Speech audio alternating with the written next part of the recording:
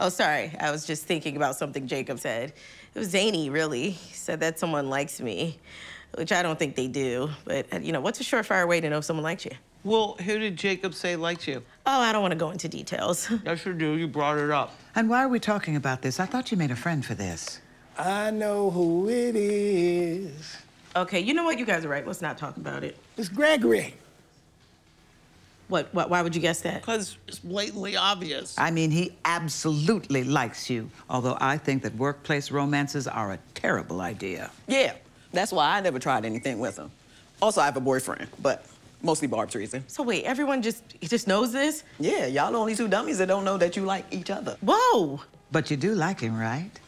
Despite your lack of swag, height, and good outfits, he thinks you're cute. But just don't do anything nasty on school grounds, because if I can, then y'all can.